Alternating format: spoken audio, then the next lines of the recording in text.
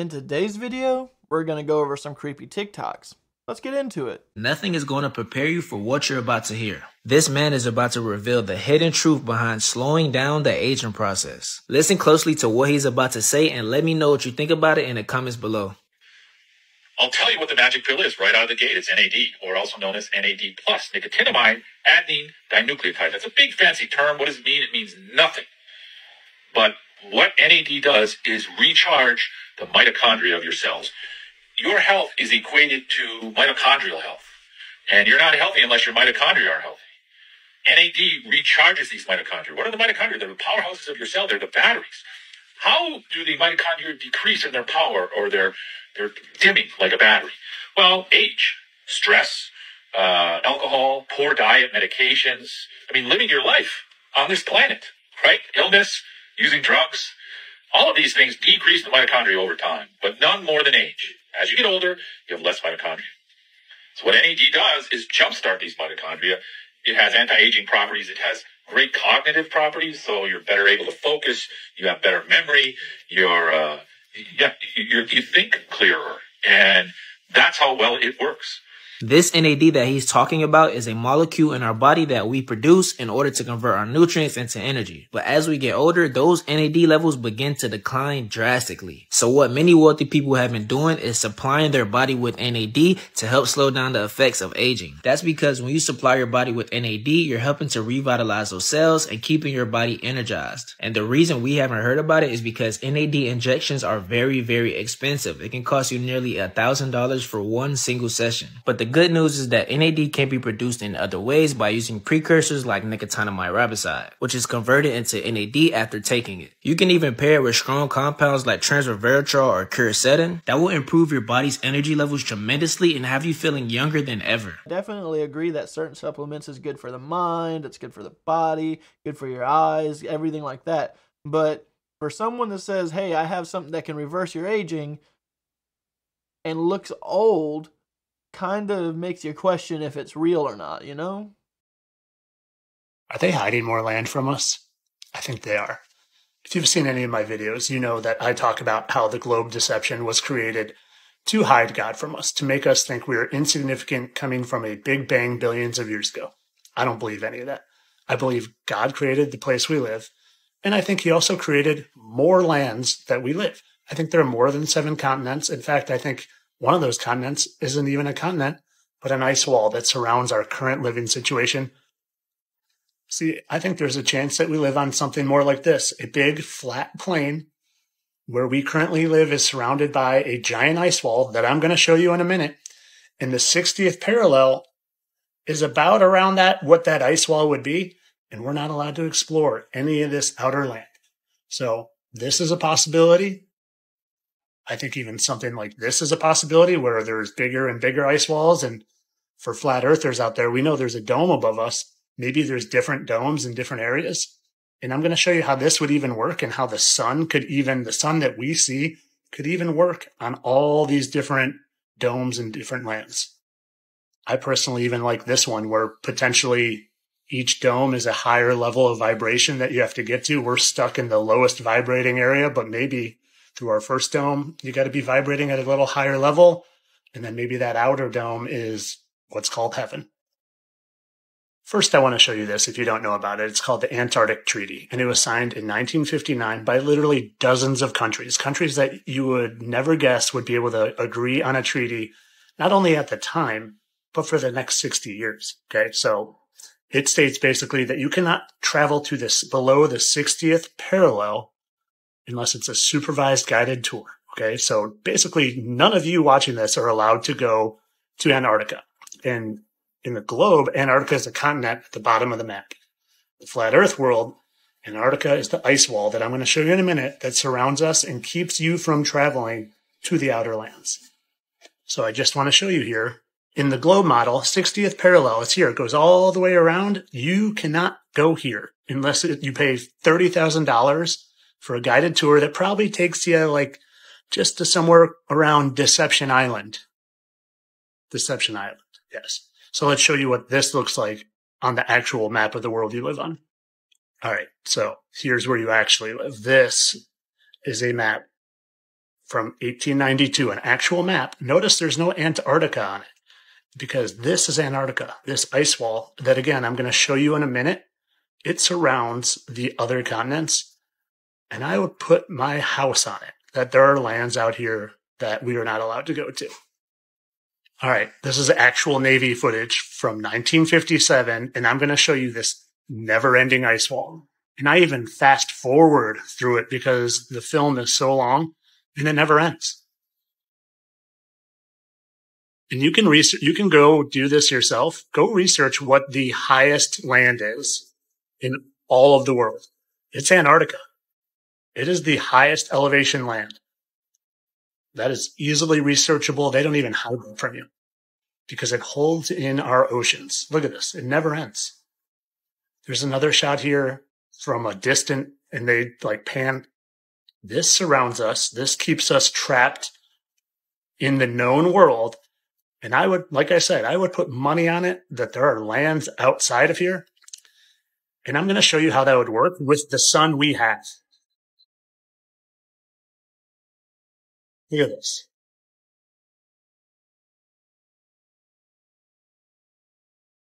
Never ends.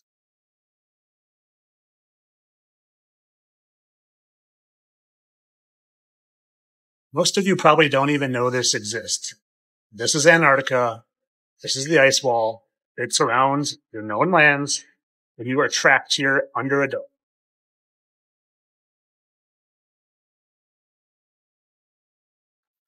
All right, I want you to get a better look at this here. 1892 map. This is what all the maps looked like before the public indoctrination centers funded by John D. Rockefeller started throwing the globes at everybody, okay? Look at this. There are actual maps that outline the ice wall back before they pushed the globe. Just want you to get a look at this. And I want to show you how the sun we see would actually work on the outer lands. Follow along next.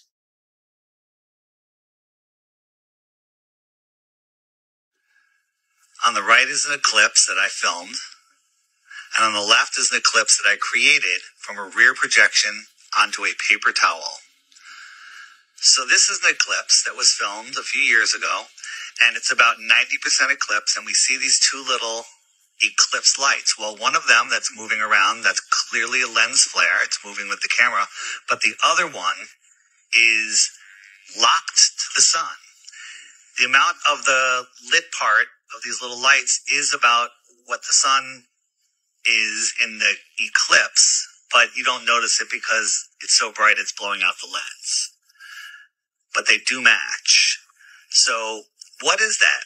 I think it's the projector, the source of the sun that we see. Yep. So if we do my experiment, we get our paper towel sky, we have the rear projection sun, and it's being eclipsed by a disk. Nobody has ever seen the moon approach, eclipse, or exit the face of the sun during an eclipse. But if you look at the paper towel, which represents the sky, you don't see it. Here it is exiting. You don't see what's eclipsing the sun. You just see a circular shape. Okay, but what if the sky was more transparent? So now I have thinner tissue here, and I'm doing the same thing, and look, right there. There's the source. It's not a theory. That is the source of the eclipse. That is the projector of the light. And when we compare them to an actual eclipse, it matches. Prove me wrong. All right, so I just want to clarify what he's saying here.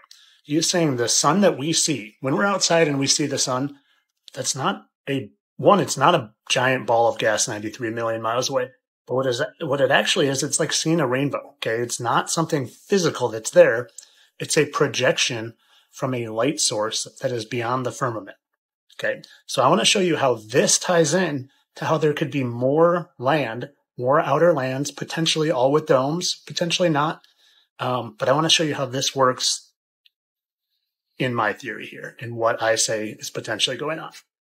All right, so here I'm taking my iPhone light and I'm putting it on a paperweight here, and it is creating a very similar thing to what it looks like the sun looks like in our field of vision. See that? So now what I did is I grabbed multiple paperweights, all coming from the same light source, and they all have that little glow that could be the projection of the sun in the different lands with potentially different domes above them. I can understand if you have a hard time believing that the globe was created to hide God from you. That's a hard sell. That's a hard jump.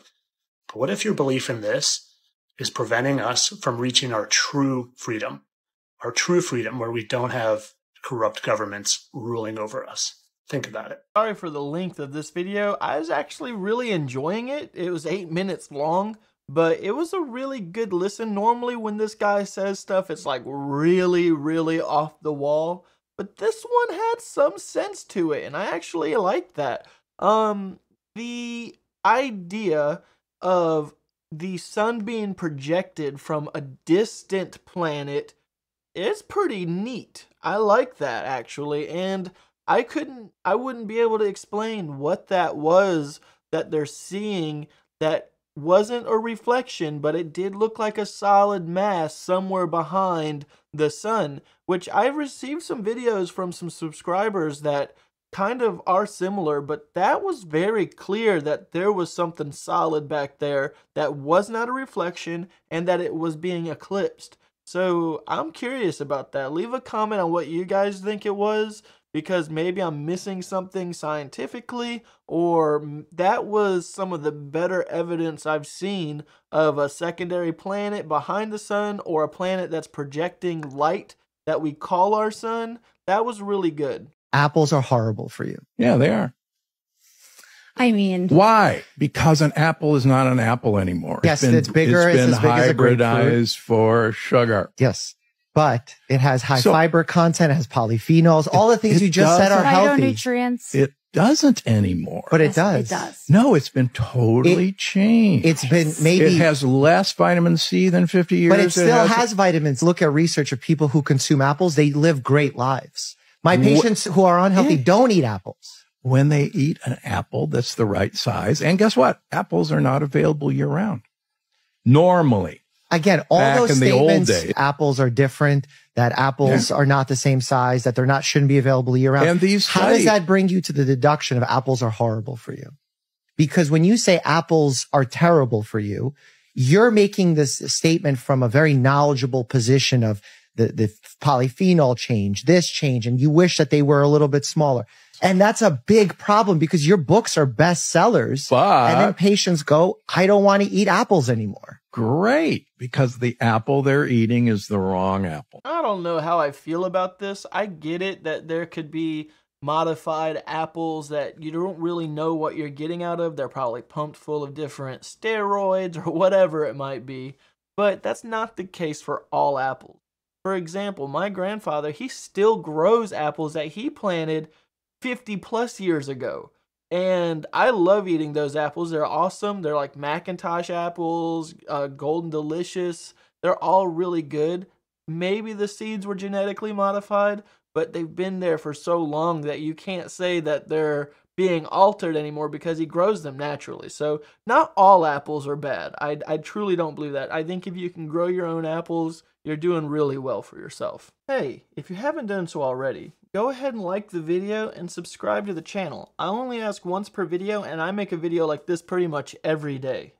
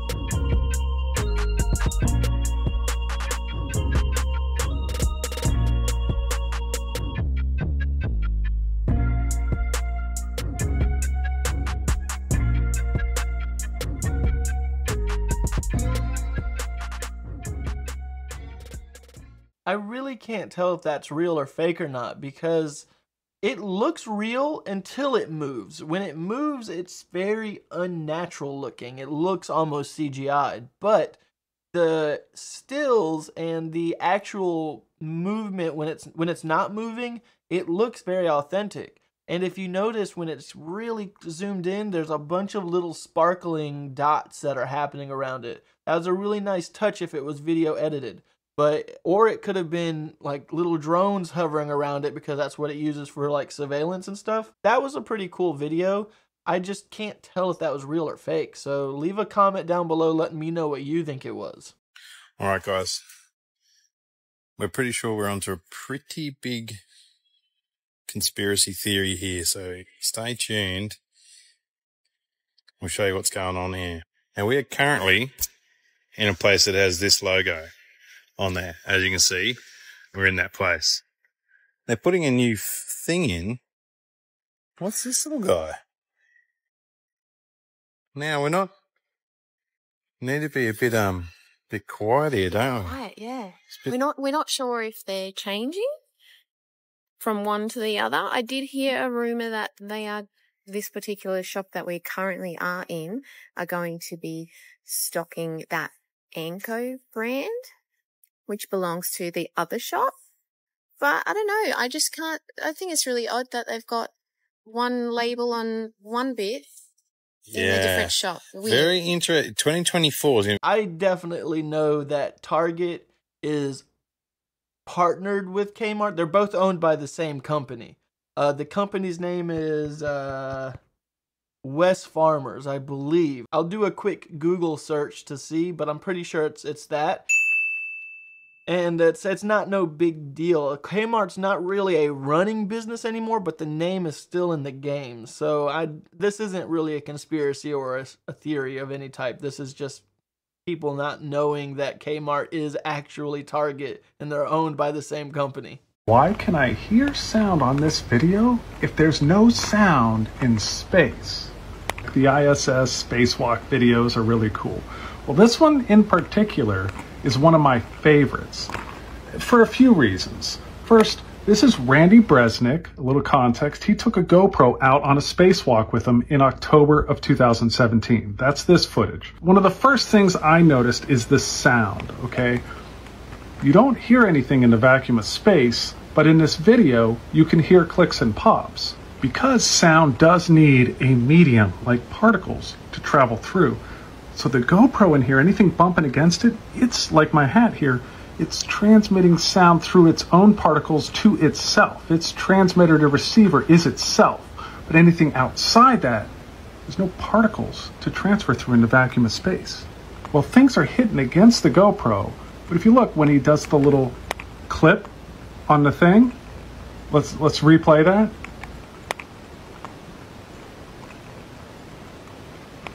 You don't hear the click because they're not connected with particles. There's no medium for the sound to be transmitted through. I mean, technically the GoPro mount to the helmet, to the suit, to the glove, to the hook, they're kind of touching like 6 degrees to Kevin Bacon, but there's way too much insulation there and it's not going to transmit to receive through that.